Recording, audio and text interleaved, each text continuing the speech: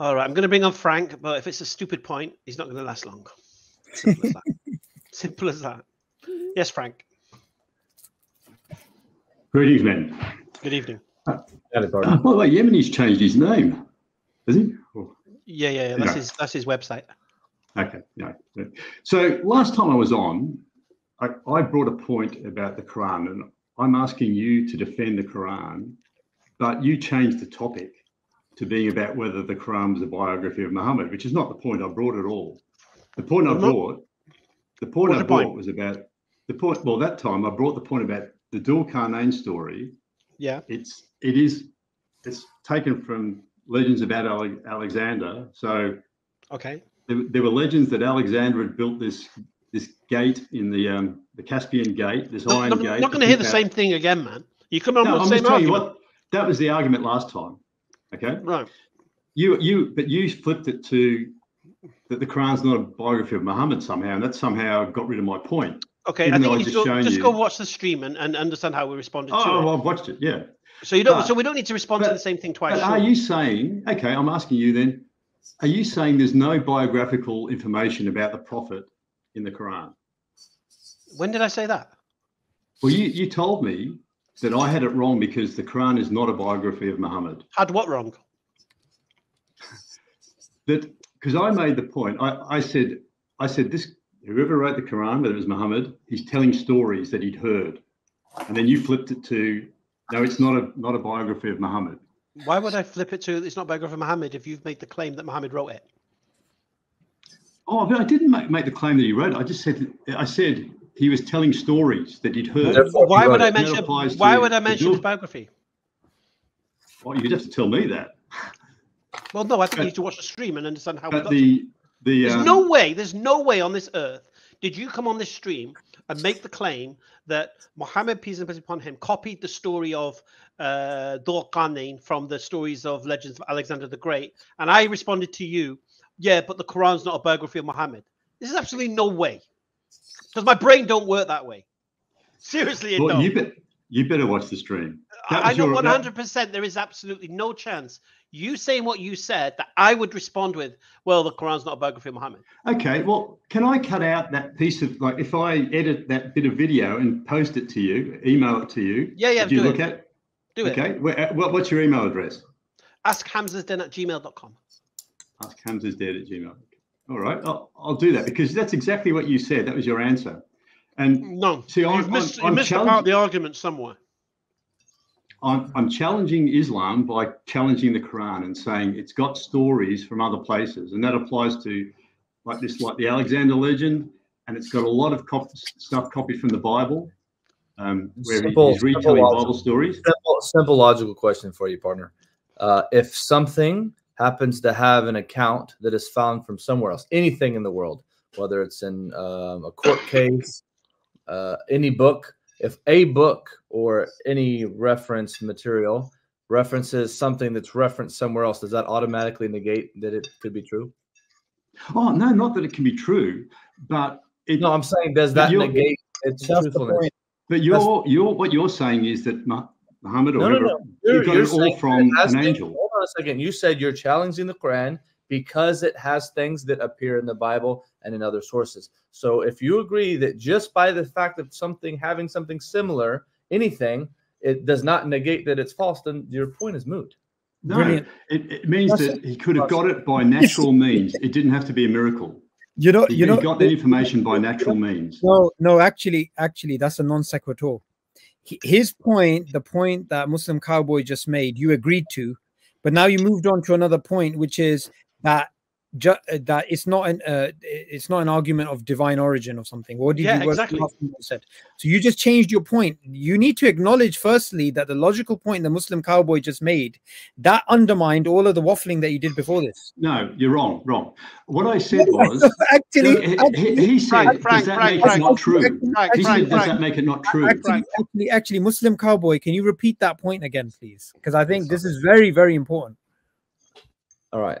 The question is, if any document, any book, any person, any reference material happens to align or mention or reference something, another material, another book, or another event that was mentioned somewhere else, does that mean that the thing that's referencing it is false? Does that necessitate that it's false? By virtue because the thing it's copying could be true or could be false. So it depends on whether the original was true or false. I didn't say copying. I said it's referencing, like meaning that it could reference, but it could also be mentioning the same thing. So two people could have the same account of the same event. One person heard it from one source, one person got it from another source. Does two different books containing the same account of the same thing necessitate that the one that came later is false?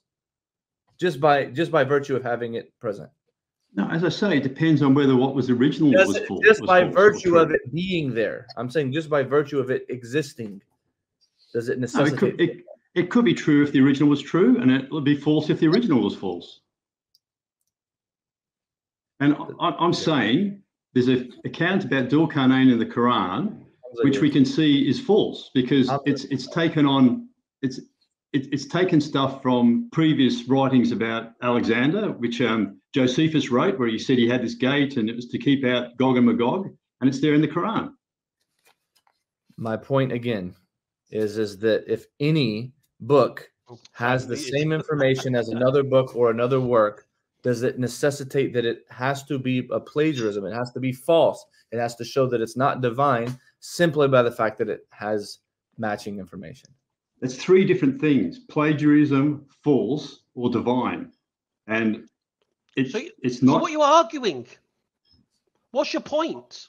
My point is that the Quran it's got stories taken from another I source. understand why. No. You're doing what it's presenting them as being divine. Frank. That's not your point. That's you explaining your point. What is your point? The Quran has myths in it. The Quran has myths in it. Yeah, well, I want you to just agreed with Brandon. Yeah, you've got this is if you were able, and I think you are, to understand the logic behind what you're trying to prove, okay? Because this is the same thing that what's his name, Rob from Sentinel Apologetics uses, and he seems like a smart guy, but he just can't seem to get this one point, right? Because he uses this for his whole argument that Islam is false. His entire. I think you're not getting the point. You've not understood the point. All right. Yeah. No, Frank, we completely get it. Here's the deal. If any book, including the New Testament and Paul references in his writings the Old Testament. Okay. Yep. Okay. But yet people consider that divine. So Paul plagiarizes the Tanakh, and yet Christians still consider that divine. I'm asking, does the fact that something contains a piece of information from somewhere else necessitate that it's plagiarized or false, or could they both simultaneously be correct? Is it possible that two things could have the same information and it could be a correct thing, even if it is from another source also has it? Does it necessitate that it's plagiarized, or it could be, if something is from God, could it not be that God actually is saying that this actually did happen? Plagiarism is when you pass something off as being your own work. If you're referencing something from the past and you're saying this is from the past, which is what Paul does, which is what New Testament does all the places, talking about something that's not plagiarism. But one second. No, you're not getting away with that. No. Hold on a second. One second. I was just to say that. Yeah. You do know when Allah speaks about the previous prophets, He's reminding us of the past. You know that, don't you? Have you read the Quran, Frank? Yeah, I've read parts of it. Have you read the Quran, Frank? Not from cover to cover. So I've read about half of it. All right. So do you understand that the Quran? Just one second, Brandon. That's it, and then you can go. Do you understand the Quran when it speaks about the prophets of the past and events of the past is reminding us of the past? You know that, don't you? Just as you said, Paul did. Well, yes. Right. So you understand that point. But that requires that the people who are being reminded knew about it. What? That requires that the people who are being reminded knew about it. And yet Muhammad's supposed to be talking to Arabs who've never come across the Bible before. No. Who's it addressing when it speaks about this? Is it addressing the children of Israel, isn't it? Very often, yeah. No, Frank, here's your problem. You haven't got a clue about the context or historical context. I think I do, Hamza. I think it's you. I'm telling you don't, because you think that Muhammad is speaking to Arabs, telling them, "Oh, remember what we did to such and such a body." Well, Allah's saying that's the contradiction. No. Were there a lot of Jews in Mecca? Frank. Allah in the Quran, He's speaking to the Bani Israel and people like that, reminding them of what happened in the past. Yeah. So when Allah talks about reminding you, He's reminding the people who knew of this thing. Yeah. Yeah, I agree with that. Yeah. Right. He reminds the children of Israel. He reminds the people of the book. He reminds them of the prophets of the past. Yeah. Okay. Yeah. So that's the complete opposite of what you just said, because you said it's plagiarizing. Exactly. The thing is, the Quran in chapter 18, verse 13, Allah says very clearly, it is we who relate to you their story in truth. Indeed, there were youths who believed in their Lord, and we increased them in guidance. So, you know, Allah is not passing, He's not saying that, oh, this is an original story that we've just come up with. Yeah, because what is history? If this is an actual event, then okay, it would make sense that it has been recorded in other places. Exactly. But where is He saying He got the story from? Allah is the primary, He is the witness to everything, and that's why He's saying we are relating this story to you in truth as it happened. I can diagnose Frank's problem. I'll diagnose Frank's problem. Also, he said something. This is Frank's problem. You will, Hamza. 1 second, Brandon. I'm going to diagnose your problem. You believe Muhammad wrote the Quran, don't you? No. You don't believe Muhammad wrote the Quran? Well, he didn't. Well, nobody says he wrote it. You don't believe he's the source of the Quran then, by his own mind? Well, he's supposed to have composed it. Right. So you believe he composed the Quran? No. You don't believe he composed the Quran? I'm not sure that he composed all of it. Who is the author of the Quran, Frank? Yeah. Who do you believe is the author of the Quran? Good question. Yeah. In the first part, the so-called Meccan surahs, Muhammad's not mentioned. There's a prophet. There's this unnamed prophet. Right. You've got Muhammad does. Stop doing this, Frank. Frank. I'm going to give this last warning now. Stop giving me the explanation to your answer. Give me your answer. Don't give you an explanation. No, answer the question first, then justify your answer. I don't need to know why you're coming to your answer. Tell me your answer. Who is the author of the Quran? I don't know. You don't know. Could have been Muhammad. Could have been Muhammad, but we don't know that for sure. Right, but you don't believe it's God. Definitely not. Right. Definitely so here's the disconnect. You're asking us, as my brother said earlier to the other guest, we've got our paradigm. You can't paradigm shift us.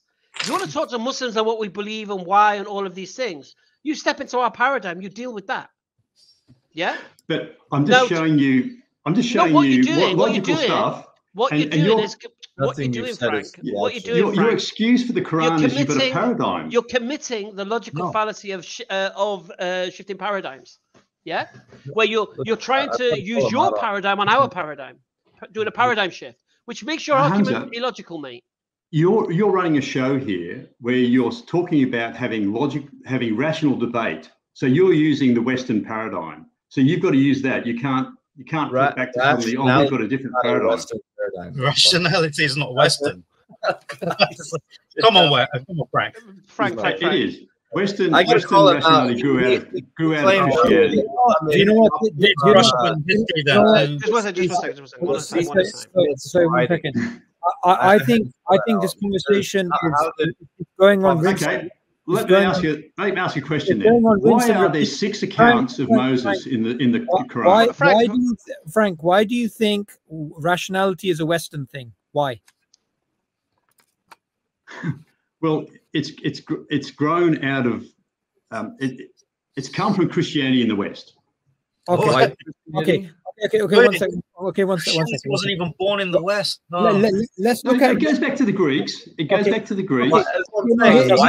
Here's the point, Frank. Islam turned against it. Stop all talking at the same time, please. The Greeks got their information from the Indus Valley philosophers. Some of it. There we go. So your point's invalid. It's not a Western thing. The Indian philosophers, right, of the Indus Valley, their mathematics and their philosophy and their idea of science and all of these things, these were transferred to the Greeks, and there was a lot of cross-pollination of knowledge. So this idea that knowledge is, or rationality is a Western concept is total nonsense. The other thing is that Western Europe is now the Muslim world. It is now. Wait, wait a second. It is now is not an argument that you were originally making. So you've changed your position. Yeah, you flip the argument again. I'm saying the Quran is not rational. I think Islam is not rational. If somebody makes such irrational points, then there's no point having a discussion with them, because he's not conceding to the very point that he initially made about rationality. Suppose you know what the irony of all this? He's a Christian. He believes in a Trinity, and there's so many civilizations prior to Christianity. There's so many civilizations prior to Christianity that believed in a Trinity and Son of God dying for the sins, and he's a Christian. The thing is, his whole argument backfires on his position in Trinity. Nonsense. This is like you're defending a Quran that contains nonsense. Frank, the issue is you can't come on this panel and then say that we are changing the subject. Me and you have exchanged maybe 27 emails on this very subject, and I've always been challenging you on your main issue here, which is you want to claim that they are plagiarized, right? That these are fables or stories that are copied and transferred into the Quran. And I would say to you, okay, fine. First, identify the source of the Quran as you believe it to be, and then identify the means in which these stories were plagiarized. And neither of these two. I gave the example. For example, the story. You mentioned the Dhul Qarnayn, and you mentioned that this story can be found in Josephus's work, so Antiquities of the Jews. All right, you are now essentially claiming that this unknown source had a preserved copy of the Antiquities of the Jews, which, by the way, didn't Hold on a second. In order for this story to pop up in the Quran in the 7th century, which, by the way, Josephus is mostly preserved in Arabic writings from the 9th century, not before that. And you're saying that this anonymous source managed to get a preserved, because this is the only way he'll get this this story, is if he has a preserved source, preserved copy of the story, in order to be able to transfer it into the Quran and present it to the people in Mecca. No. It's passed on orally, and legends grow. Well, even if it's passed on orally, he would have to have access to the original information, the original source. You just had to hear the story. You just had to hear someone else tell the story. Right. So if it's from hearsay, the thing is, the interesting thing is here that you have also challenged the veracity of the hadith and the oral tradition of the hadith. But now you are trusting the oral transmission of a source that we don't have any authentic preservation until the 9th century. I'm not. Do you not see I'm not saying anything about the veracity of it. I'm just saying there are stories. No, but you have challenged it. But you have challenged the veracity of the hadith tradition, of the oral transmission of something that has a vigorous criteria in order to transmit it. And now you are relying on an anonymous source transmitting orally something that has not been preserved except by the Arabs in the 9th century, 2 centuries after Islam. That is what you are saying to us right now. Now, I'm saying that legends grow over time. I think it's time to drop the mic, Frank. Laters. Yeah.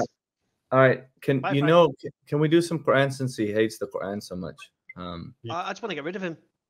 So he spoke about Dhul Qarnayn, right? Mm-hmm. And right after that, Allah turns our attention, and so this is it's amazing. It's talking about Frank and those people like Frank. أعوذ بالله من الشيطان الرجيم وعرضنا جهنم يومئذ للكافرين عرضا الذين كانت أعينهم في غطاء عن ذكري وكانوا لا يستطيعون. You're talking gibberish to me. It means nothing. الذين كفروا أن يتخذوا عبادي من دوني أولياء إنا أعتدنا جهنم للكافرين نزلا قل هل ننبئكم بالأخسرين أعمالا الذين ضل سعيهم في الحياة الدنيا وهم يحسبون أنهم يحسنون صنعا أولئك الذين كفروا بآيات ربهم ولقائه فحبطت أعمالهم فلا نقيم لهم يوم القيامة وزنا ذلك جزاؤهم جهنم بما كفروا واتخذوا آياتي ورسلي هزوا. That's the reward, hell, for their disbelief and mockery of my signs and my messengers. So that's what you got waiting for you if you don't repent, partner. Alhamdulillah.